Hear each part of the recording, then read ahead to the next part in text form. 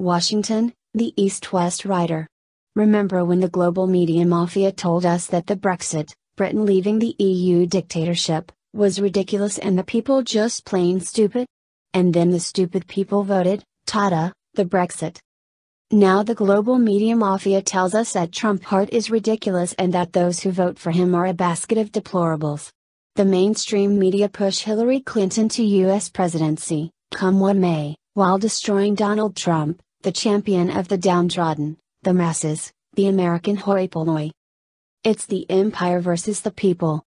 If when they tell you whom to vote for, and intimidate you if you don't listen, looks like a media dictatorship, it probably is a media dictatorship.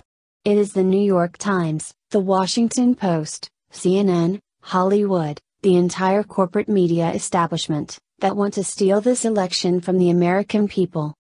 It's gotten so rotten, that even if brave Trump wins, against all the odds of this rigged election, the US regime will probably see to the destruction of the Donald, for Mr. Trump must never be able to drain the swamp, his other battle cry, for all the little beetles, leeches, and treacherous flies.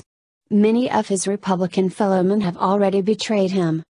It is one thing to win one or two glorious battles against a ruthless empire and look great in the moment. To cleanse America of its deeply corrupt leadership class, however, Trump and the people would require a revolution, Mao style. And nobody wants that. By the East-West writer. Image, Trumpheart.